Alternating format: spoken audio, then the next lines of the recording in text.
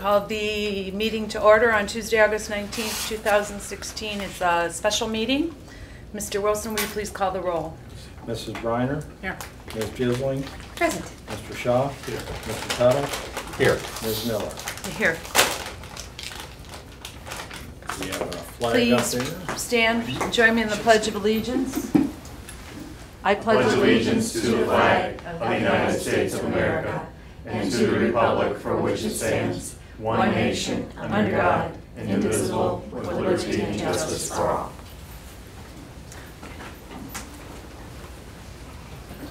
Mr. Wilson, is it your Yes, turn? we distributed a folder with materials.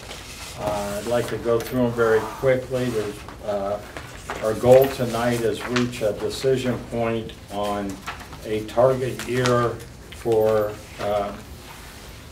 the new levy proceeds as far as how many budget years they'll fund.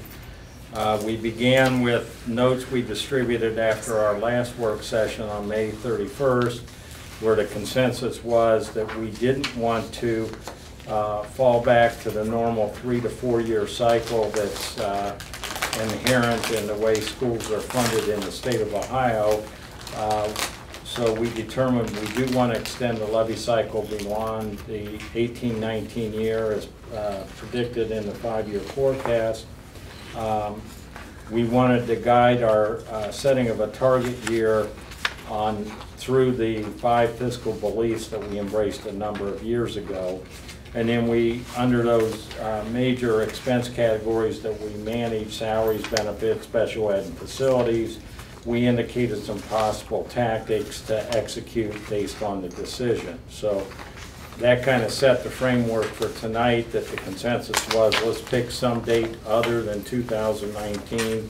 Let's drive it through the 5 fiscal beliefs. Then the next couple charts are based on actual performance for the 2015-2016 year. We provided a brief summary at the July board meeting, and I've updated the charts for our purposes tonight, and I'll just walk through them very quickly. They're the ones with the shaded areas. The first one says general fund income, showing that actual incomes last year were $5,520,000 above the budget. About $4,200,000 of that was primarily the result of the sale of delinquent tax liens by the county treasurer that not only produced a significant amount of money, over $1 million in past due delinquencies, but also accelerated the voluntary payment of past due delinquencies and a higher current collection rate. So we believe that was impacted by that sale, and as the number of delinquent taxes diminishes, the opportunity for another bump also diminishes. The rest of it, you'll see Medicaid reimbursement was about $600,000 more. That was a true up of the 2011-2012 school year, 2012-2013. There's about a 4-year delay by the federal government in final reimbursements. So Dan, yes. Just a quick question on the delinquent taxes. We shouldn't expect that opportunity to come along again unless possibly the economy goes into a downturn where people go delinquent, and then it increases and they can go ahead and pay those taxes in arrears. Do you think that's what happened? Yes, I think it was case? the Great Recession, I think, created more than the normal amount of delinquent taxes. Unfortunately, the regular collection methods, short of a tax lien sale, there's a one-time 10% penalty as soon as you're late, and then there's an annual interest added on based on the federal Treasury note rate, which has been less than 1%. And sadly, some people realized that if they didn't pay their taxes, other than getting a letter in the mail, nothing bad happened, and were challenged to otherwise do what they needed to do for their family and just let these slide. The introduction of the delinquent tax lien sale created a negative consequence that many people wanted to avoid. So yes, I do agree short of another significant downturn in the economy that creates more delinquent taxes, I think this was a catch-up, if you will. And going forward, we won't see that again. So is there a norm when the economy is good, I guess? Yes. Of what we normally can anticipate for delinquent taxes? In our community within the school district, the 2 municipalities and a little bit of the other areas, the county certifies 96% current collections, and our average has been just over 98%, and we believe that's going to be more in the round of 98.5 or 98.75% going forward. Good, thank you. Sure. On the expense side, we had a successful fiscal year. We underspent the budget. We had more than expected turnover in our faculty, which meant incoming people generally being placed on the salary schedule at a significantly lower amount. We had most of the people that departed had family insurances. More than the normal amount of those hired only selected single insurance, so there was a significant reduction there also. So that was the primary driver of the underspending in the budget. And then if you go to the page with the yellow stripe across it, we presented this at the first work session, but now it's updated. The shaded area in blue shows the actual performance in 15-16. Even with now the success of the March 15th levy, we're predicting a deficit of $19,617,142 for the 2019-2020 fiscal year. As we've said in the past, and as you know, the Ohio Constitution prohibits deficit spending, so we're prohibited from adopting a budget in 1920 with a deficit, so we'll have to resolve that before July 1st of 2019, either with reductions in spending or an increase in revenues through a future tax. The next page behind that shows something that's a little bit new for us. I've shown it to you a couple times before, but I'm going to begin to include it in my key financial indicators, and that's deficit spending defined as current year income compared to current year expenses. As you know, we have accumulated cash reserves for the possibility of another downturn in the economy or other unexpected occurrences. And you'll see for the preceding 3 years, we spent more than we took in, and that's where those lines cross on the one line chart that we use as one of our significant key financial indicators. Last year, for the first time in 4 years, we spent less than we took in, again, primarily because of that one-time occurrence with the sale of delinquent tax lien. But then with continued decreases in state funding, we're predicting deficit spending each year going forward. That is, that we spend more in a year than we take in. Recognizing my conservatism, both the Finance Committee and the board has said, continue to refine your formulas and methodologies, but also give us something that reflects your consistent conservative nature. And this is updated also from our last work session, that says, what if we received 1% more in tax collections than is certified by the auditor's office? What if we spend 2% less in expenses than your formulas predict in the fiscal projections? So we layered that in on top of the new levy, and you'll see that deficit in 1920 was reduced from 19 million to 8,227,090. So we still have a deficit, but perhaps a more manageable deficit. And then the last page was showing current year deficit similar to what you saw. So that leads us then to, in the context of our fiscal beliefs, and we gave you another copy of those, the first and foremost is all decisions are made in the context of the 5-year fiscal projections. And that's what we've presented to you in this previous exhibit, saying if we look out 5 years in the future, in this case 4 years, we see a deficit, even though we can spend down our cash reserves this year. So we are taking that 5-year look. We're saying we want to know where we're going to be 5 years from today and do what we can to manage that.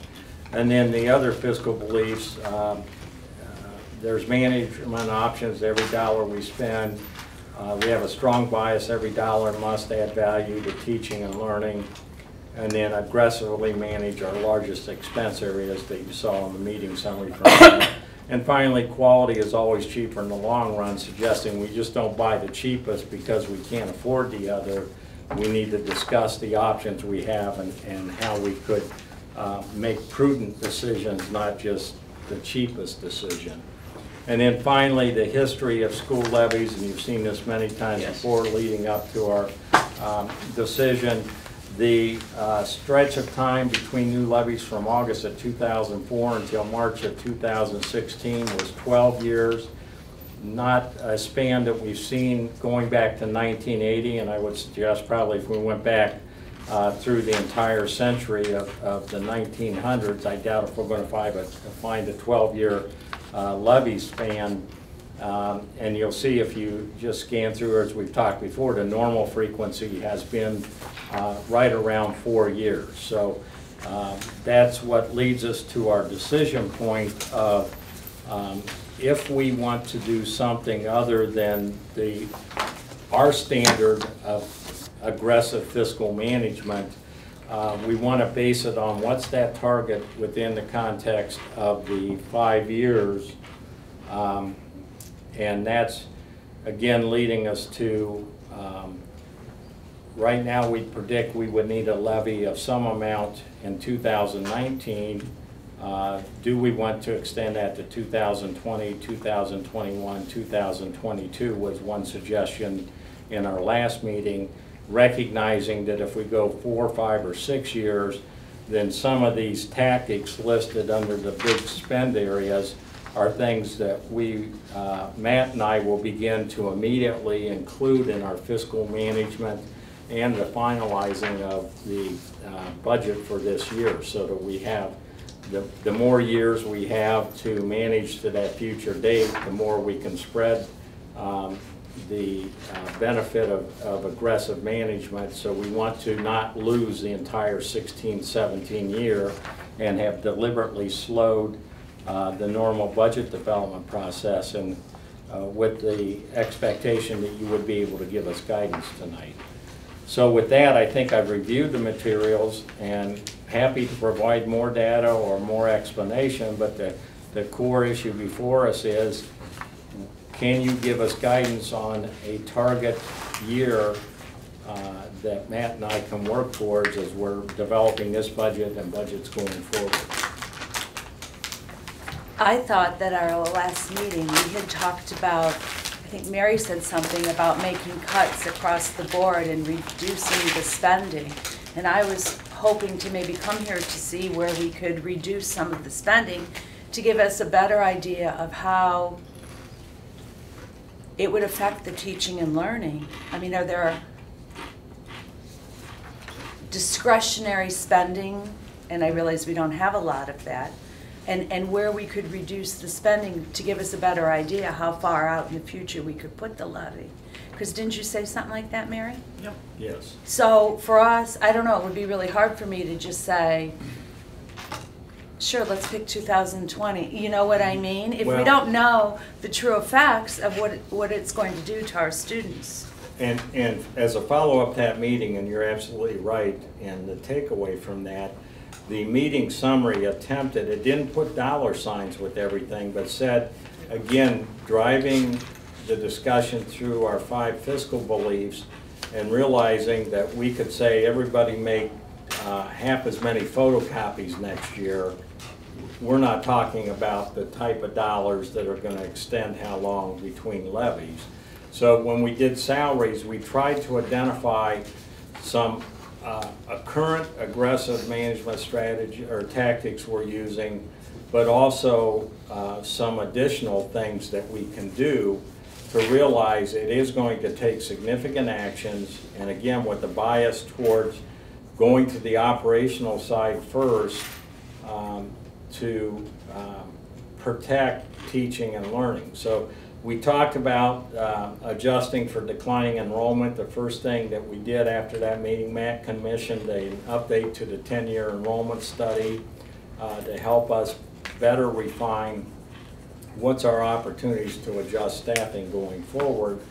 The next was how aggressively, and you'll recall when we came out of fiscal emergency, we were very aggressive in matching staffing to programming, such things as all the various individual offerings at the middle schools and the high schools, what type of participation we had. And if we had a career technical program that had 3 students enrolled, while that was very important to 3 students, we said we're probably not going to offer that course internally. We'll try to help find other options for them. So that was the type of analysis that we went through in 2004-2005 year, but we really haven't done real aggressively since then. At that time, we did that thorough analysis, and we tried to maintain that, but that's another option. Go deeper. Do we set minimum class size for optional courses that would dictate how much staffing we have, knowing that does get into the teaching and learning area. The administrative staffing, as you know, Matt's doing a compensation study to determine, are we paying market rates for the people. We've also had 2 administrative reductions coming into this school year, so we've done more than was required in the 5-year forecast staffing programs for this year. On the benefit side, as you know, we have been very engaged with the Lake Health Center that's going to be constructed on our campus, with an ultimate long-term goal of reducing our healthcare costs by incorporating wellness, access to non-urgent care health needs, whether or not the industry right now is evolving to what's called a narrow network. It's almost the old Kaiser Permanente model of,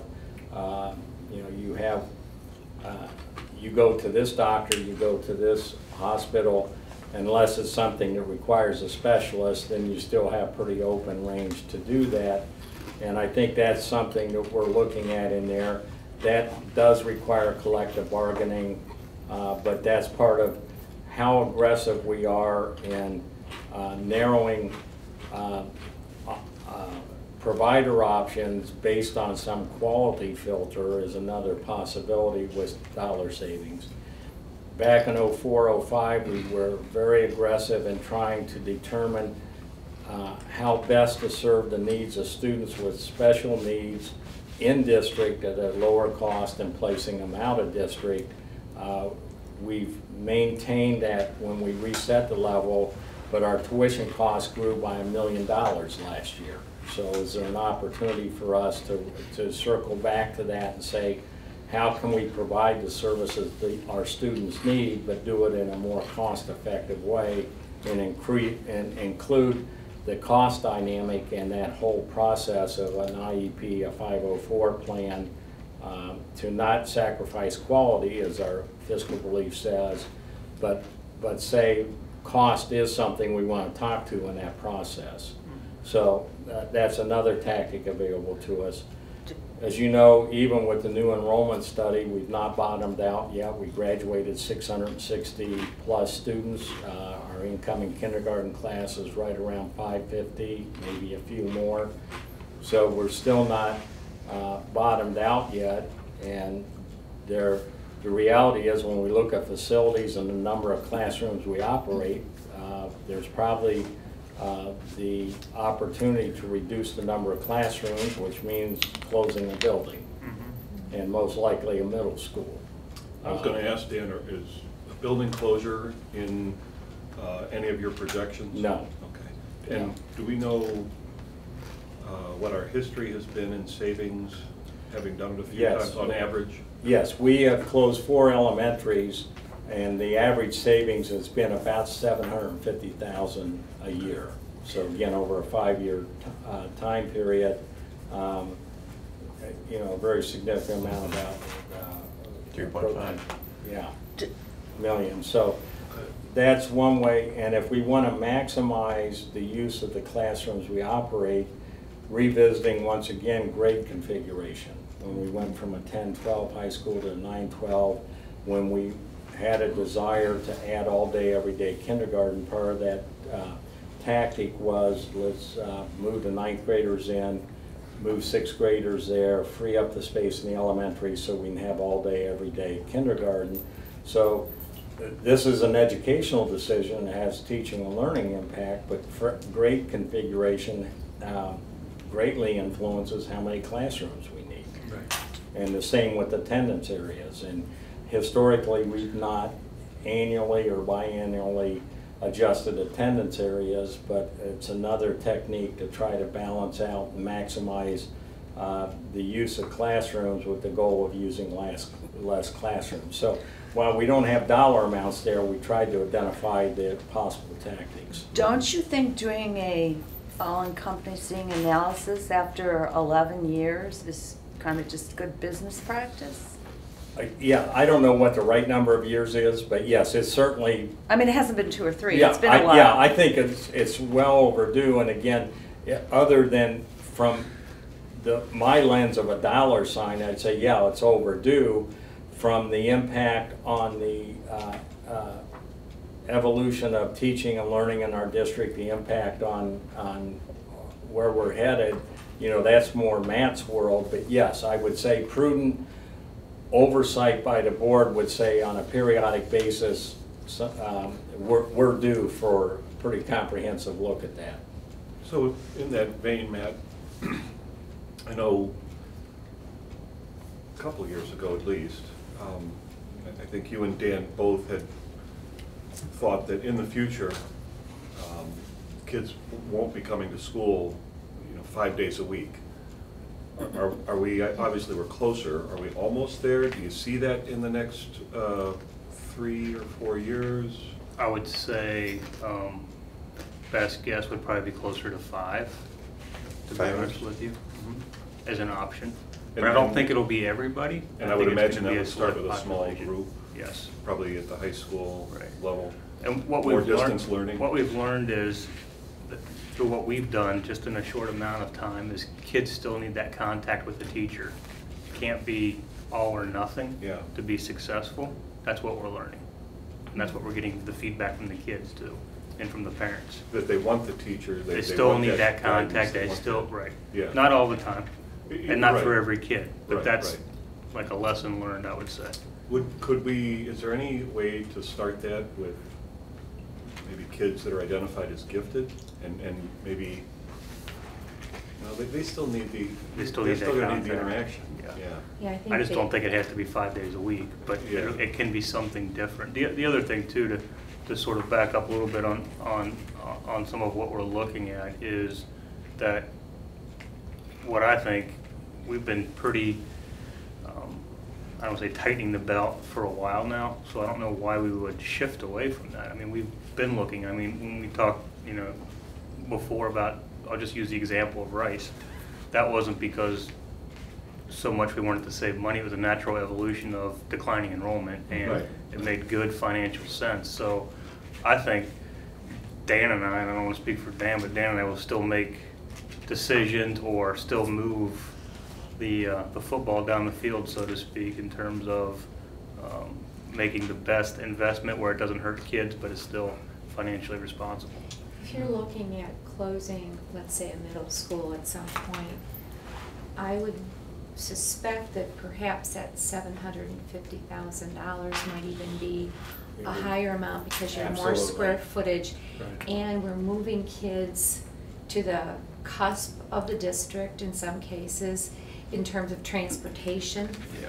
And so It's not easy. consolidating things in some fashion, and the fact that you've got teachers having to travel, Mhm. you can also consolidate their schedules so that their world is more efficient, so that they're available for duty or whatever, in addition to the classes that they teach, so that there may be economies that go with looking at that. So to go back to Sally's thought, I think we can certainly come up with a common sense recommendation based on what our takeaway from our community is.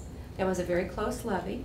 That's the community's way of saying that they're supportive and want quality schools and are willing to pay for them. However, their expectation is that we continue to be as thrifty, sensible, forward-looking as possible, to make sure that we make good on that, so that if we make a decision that we would like to reach toward a certain cycle, time-wise, before our next levy, then you could advise us as to these are components that could make that happen. And then we can look at how those individual components have a direct or indirect impact on students and the teaching and learning that we're here to do. I don't see where one method is going to work. We're not going to cut enough expenses without really cutting back on programs. I mean, $8 million, that's a, or 19 million, either way. I agree with you, but I don't think, and I don't know, I don't want to give the impression that we're being, all I can think of is frugal, and that's the opposite of frugal, the word I'm trying to think of, kind of like spendthrifty, and everything is still good. I want. Well, everything isn't good. I know it's not good, but I agree with what you're saying. We're never going to be able to cut back to catch up. So it seems to me that we're kind of headed down the road of looking at reducing expenses, certainly, but maybe I don't know, a smaller millage, 1 or 2 or something. I mean, we're going to have to raise some revenue as well. Sure. Right. We just don't know how much. Right, and if you remember, we did have a study done of optimum millage amounts. Right. And that Right. study said under 3 mills has the highest percentage Right. passage rate. 3 to 5 mills is still above 50%. It's like, Above 5 mills, and that's It kind of drops off quick. validated when you look at our own data. Sure. And to follow up on what Matt said in this conversation, 2 things. One is if we say we want to go further in 2019, that means we have to do more than our current aggressive budget management. It's just not going to, you can't just declare it and it happens.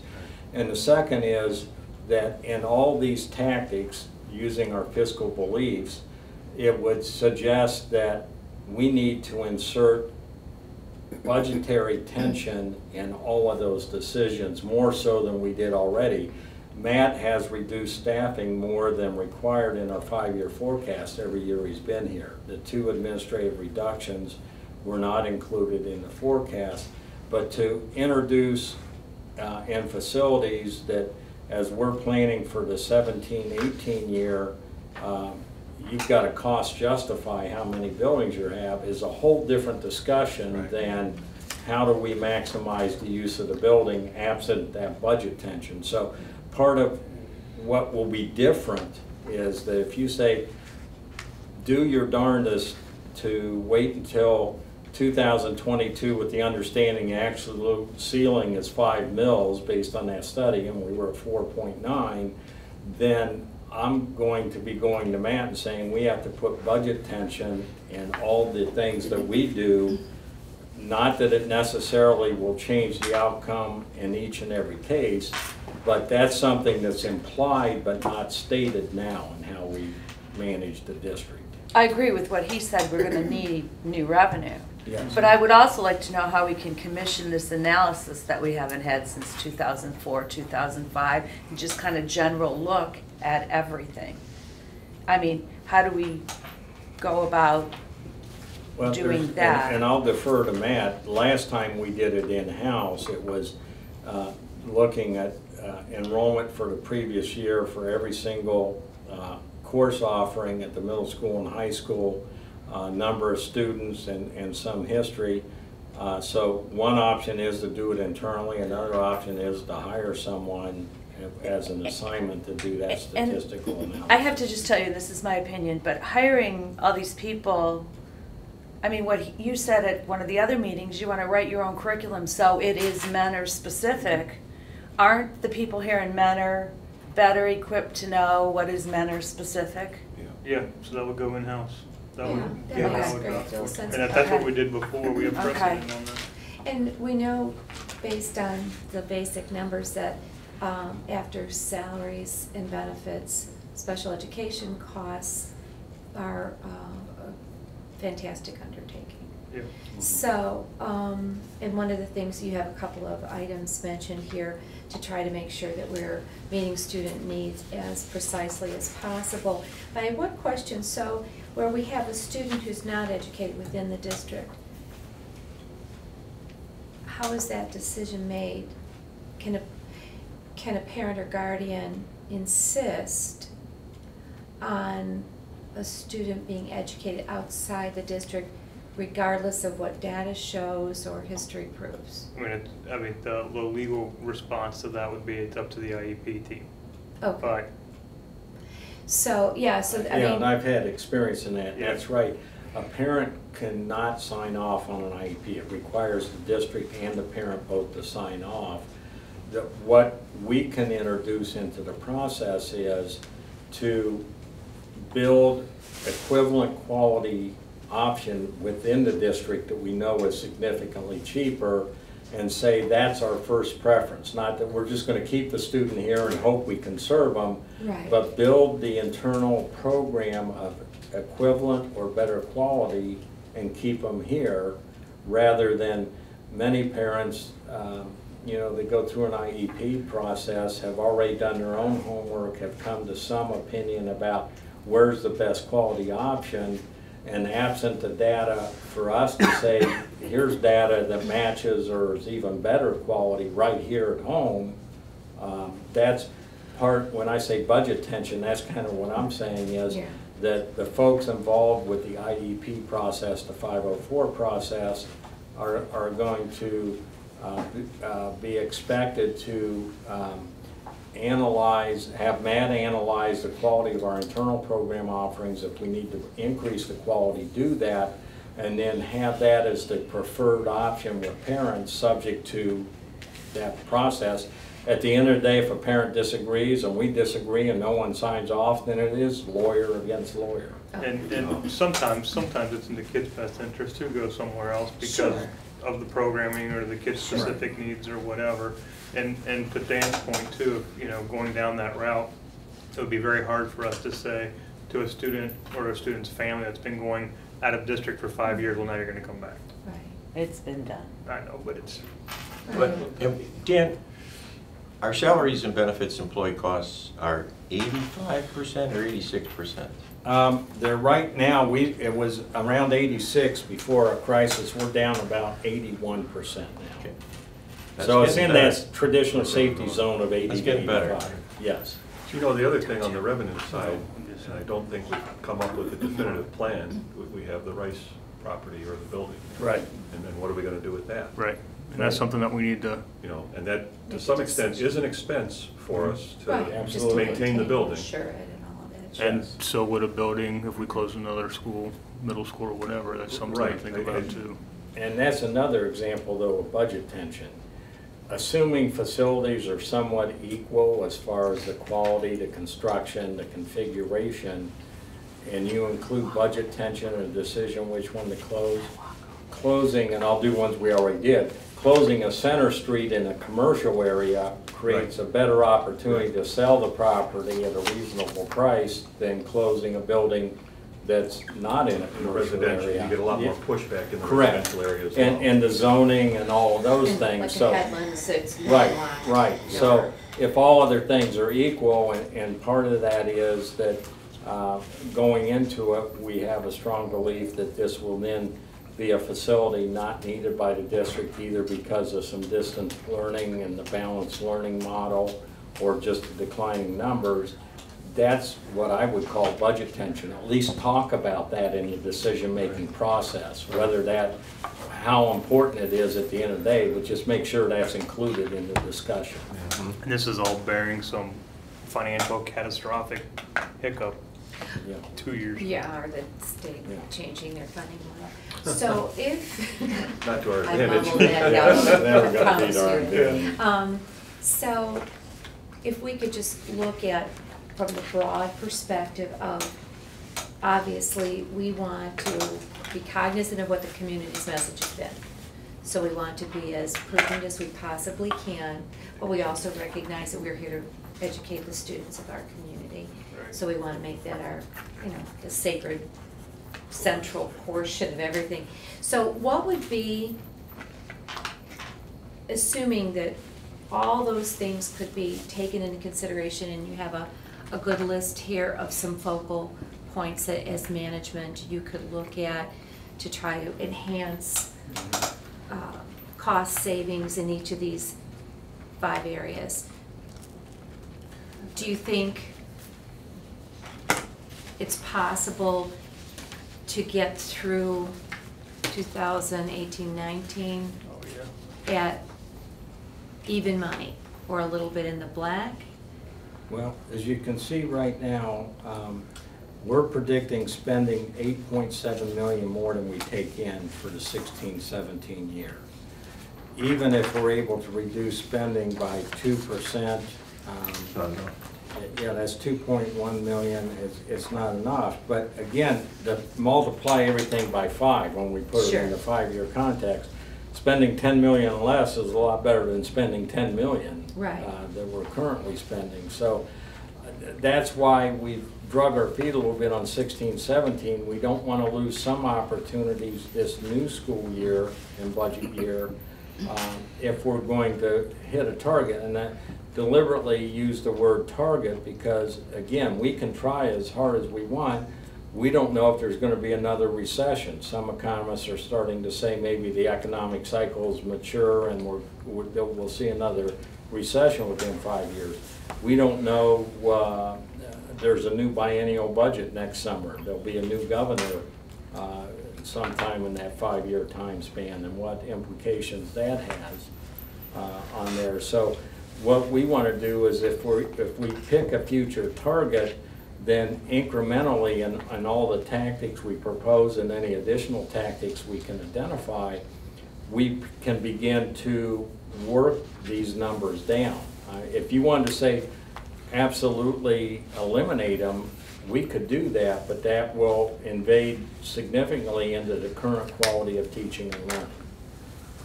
We'll become pretty lean on the operational side. And anything that we do, any recommendation or guidance we do give you, it's not a stone tablet. Correct. I mean, we've got to have some flexibility in it to take on some of the variables that you said that we don't know what's going to happen. Just gonna say that. Yeah. We're So- just doing this now so you can do your 5-year forecast, right? Well, it's more than that. No, We he haven't needs finalized the planning. budget. Do I need to change budget models? Do I have to build fiscal models to give student services to say this needs to be included when you're talking about options for a student with special needs?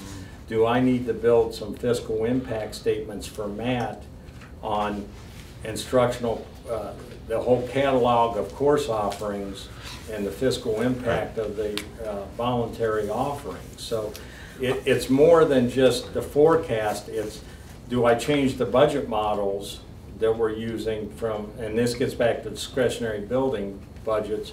We've used a per pupil allocation. We've adjusted for less students, but we've added something for inflation to the per pupil amount. Do we go to some performance-based budgeting, some zero-based budget model? We've used zero-based budget model, but it's gotten a little fuzzy over the last 3 years for departmental budgets. Do we go to a performance-based budget? Do you have to prove success and how you said you were going to use the money to qualify for money next year? So it goes deeper than just what number in the forecast. It actually gets to that tactical level of how are we going to manage every dollar we spend and what type of fiscal impact data do I give Matt? And doesn't that go back to the business, the analysis that you just talked Yes. about and that kind of stuff?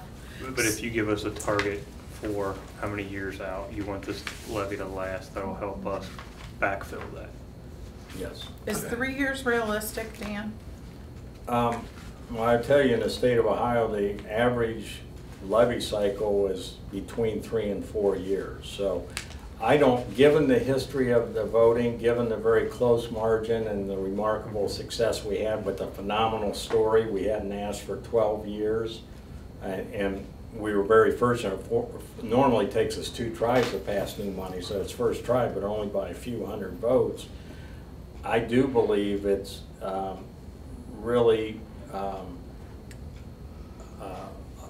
super positive to think if we let things go to normal 3 to 4 years, 3 years based on current numbers, that we're ready. But that's exactly what you 5 were elected to do, is represent the community and have the pulse of the community to say how feasible is it to build our tactics of managing the community's finances around where we think. And again, it's not written in stone, but you have a better pulse of the community than I would have or Matt would have. It would be easier if we said 3 years, and then if the economy went better and we made cuts and the analysis showed that we could cut this, it would be easier to go from 3 to 4 than to say 4 and then need 1 and 3. Yeah. Well, it Because you're would in a be hurry easier, up Yeah. situation. but again, You're the burden's scrambling. on us to explain why we couldn't go forward. That's a whole different discussion of, There's that too. you're saying, this is the target, build fiscal tactics to get there, understanding that there is a blurry but distinct line of don't jeopardize quality of teaching and learning. So don't just gut the curriculum, don't just go to minimum staffing levels, but this is the target, and then the burden shifts to us and to department heads and to principals to demonstrate what efforts we undertook and why that wasn't enough. Different than, well, let's give it the old college try and see what happens. That, in my experiences, doesn't create that fiscal tension or budget tension to really affect. We don't do business as usual as is defined by the typical school district. We haven't since 2004, but based on our definition of business as usual, which is very aggressive fiscal management, to alter that, what we currently do, takes something to happen. It just don't say try harder No. and we'll see what happens. No, Right, right. even in Right. that analysis, it may come out that we're doing everything we can. And I'm just Absolutely. thinking that after 10 years, it should maybe be done again, because it's just good business measure. Absolutely, absolutely. Well, I'm kind of leaning towards a short term, 3 years, and then if things go better, good for us. Okay. That's what I'm thinking. Well, and I'm kind of conservative that way, and Yeah, I agree would with you, but I'm with 3 also looking years. at these numbers, even your conservative numbers are looking bad for 19. And you Yeah, said something, yeah. Dan, about July of 2019 Yeah. being a Right. critical. We have to, we cannot adopt a budget with an $8 million deficit. So counting this budget year, and we've already locked in staffing, again, that came in under target, but we have 3 budget years to save $8 million beyond what we've already, all the things we already do with staffing reductions based on student enrollment reductions. or raise 8 million. Yeah. Correct. Yeah, so we've got to either raise 8 million through some of the things on that. In the meeting summary, we did include some revenue possibilities that we could pursue. So or would your to goal be reduce- the Now, 8 million we or the could 19, Dan? begin immediately with selling rice, working on the rice property, couldn't we? I mean, that's a Yes. message that You- yeah. taxpayers have asked. Yes. What are you doing with that albatross? Right. I've had people ask me, what are you doing with that property? Which is closed. What do you need it for? That's only been Right. closed.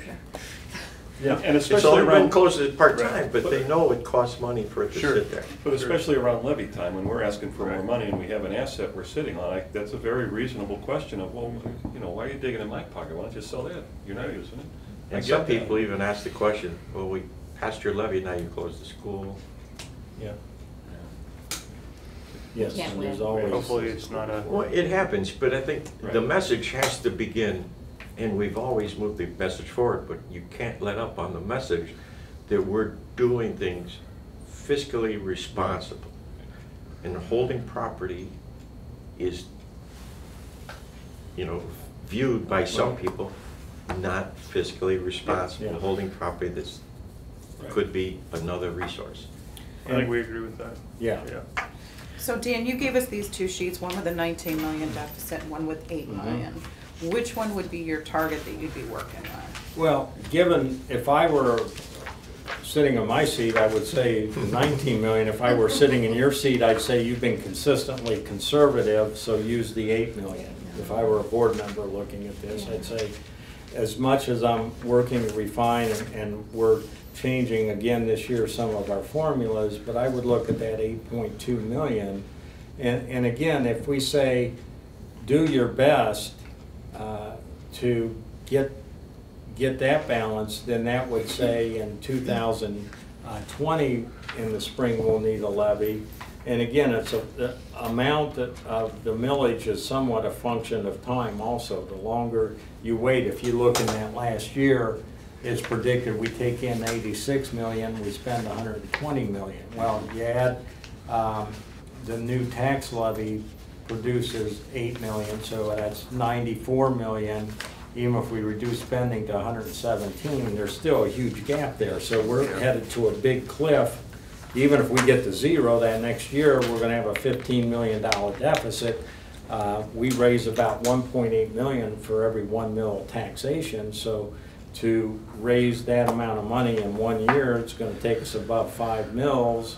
We don't wanna be there. So that's why if the target year is half the equation, the unspoken assumption Matt and I have made is we got to keep the next levy request under 5 mils based on our research and our history and as far out as we can. Yeah.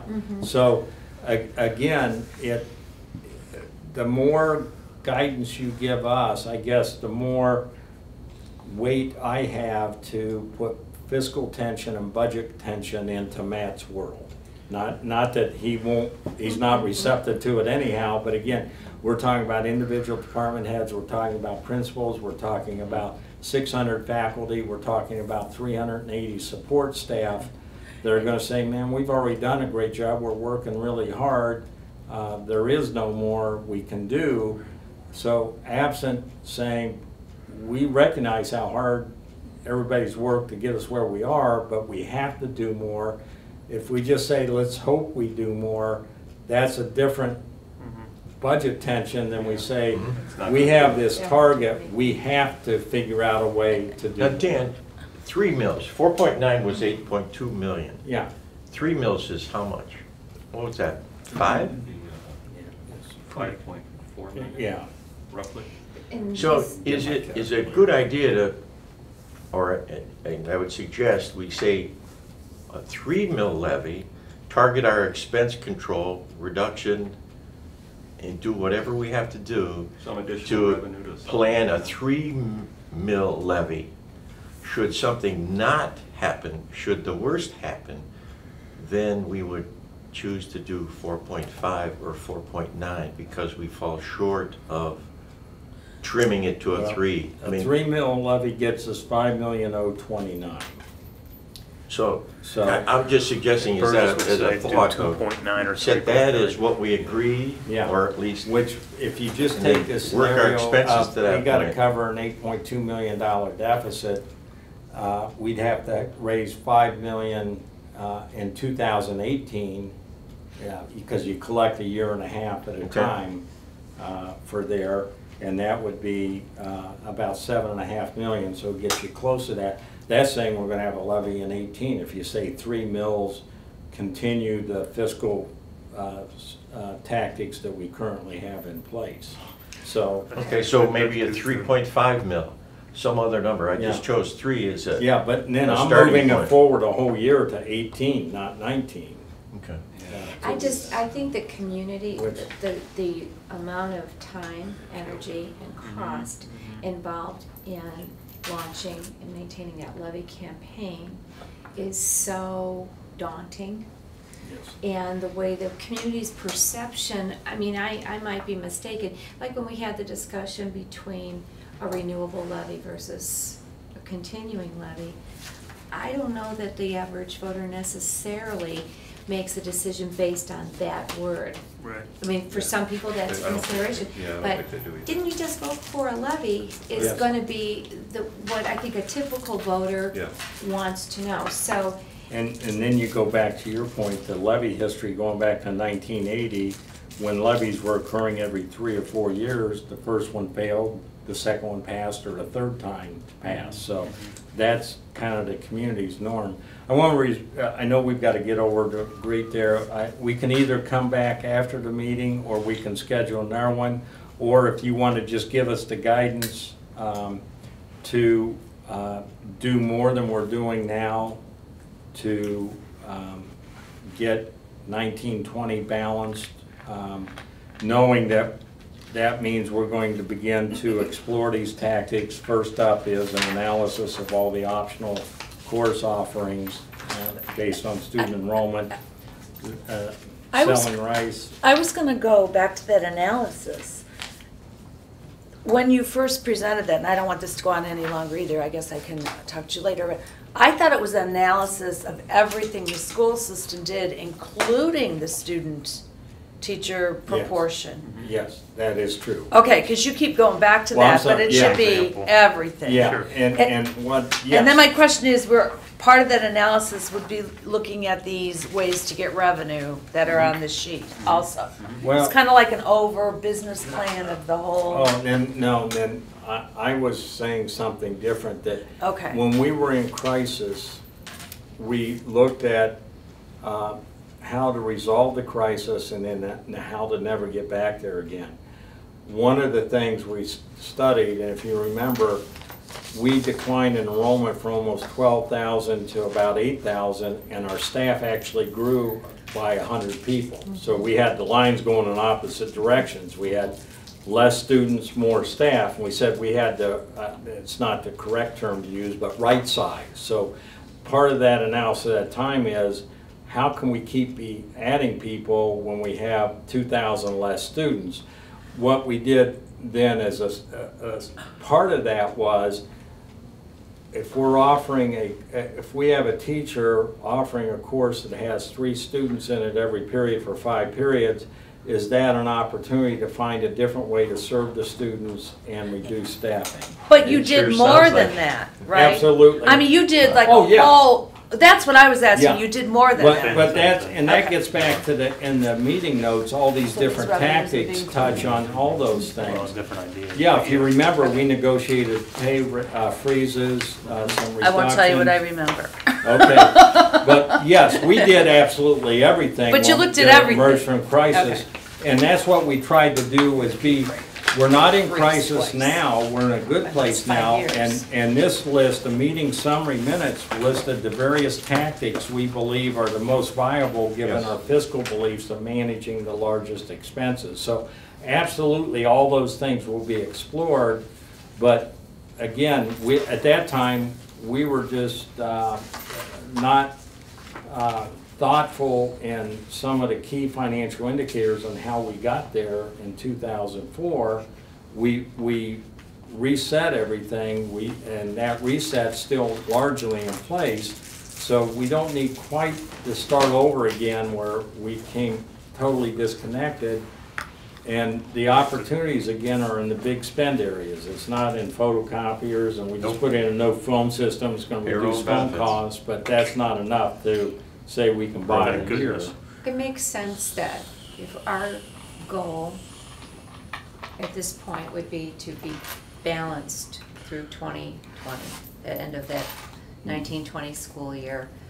And the benefit of doing that is that there's a little wiggle room if there is an unexpected shift in something that has a significant impact on us, and we have greater expenses and lower revenues and all that other Mhm. stuff, that we're better prepared to respond to that than if we kind of hedge our bets and like, no. So I hear you saying, get it through 2020. That's what I'm That's thinking, what I just heard. 1920. Yeah, Mhm. that right That now, we would be, you're asking even 3 us years. to do our best to balance 1920.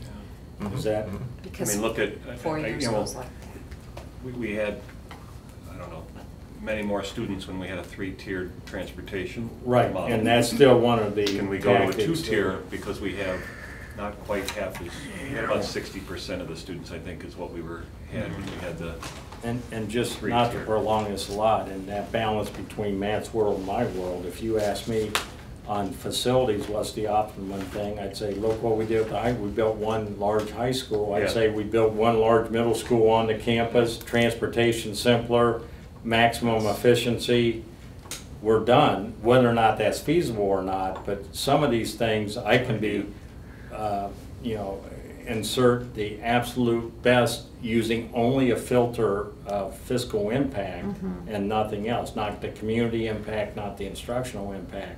So trying to find that balance, it's not the craziest thing. No, those are So- the ideas that we usually do well with. Yeah. Quite actually, honestly. I kind of like the possibilities there, because a newer building built with flexible spaces Yeah, to meet changing be needs more in the future energy as well. efficient, it would, You know, incorporating obviously the technology. Right. but, So those are type of discussions that, whether or not they're a tactic that balances 1920, can become part of that discussion of, that we want to permanently step back from the district's historic norm and the state of Ohio's historic norm of 4-year levy cycles.